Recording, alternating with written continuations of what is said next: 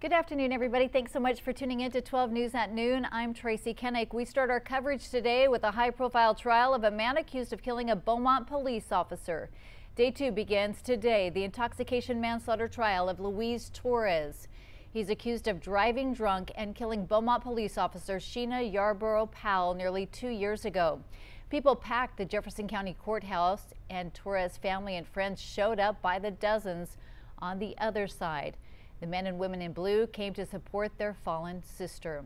Well, yesterday the jury heard from multiple witnesses, including Officer Gabriel Fells, who was driving the police unit and survived the crash that night. 12 News reporter Cameron Seibert sat through the emotional trial this morning and is live right now at the courthouse.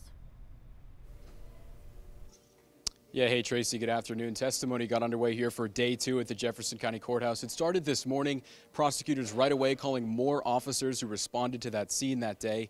And the first witness that was called to the stand was Officer Bradley Martin. Martin explained that he and Officer Gabriel Fells, who was driving the unit involved in that crash, were usually partners but decided to switch at the start of their shift. That left him with Officer Tassin and Fells with Officer Yarborough Powell. He testified that he and Officer Tassin were the first officers to arrive at the scene on the night of the crash. Officer Martin tried prying open the door of the crash police unit but couldn't get into the car. He testified that he saw Yarborough Powell pinned between the dash of the car and the cruiser's passenger side door.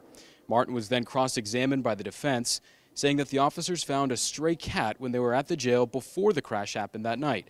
Yarborough Powell intended to bring that cat home and keep it.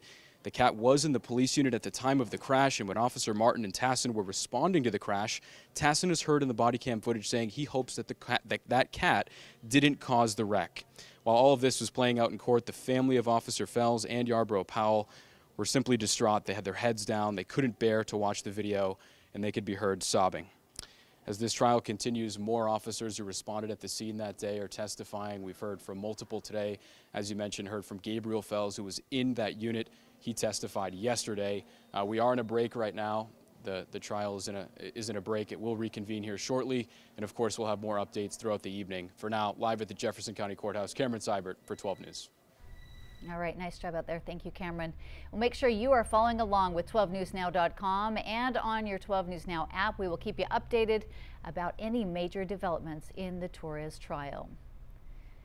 Turning things now to our storm trackers.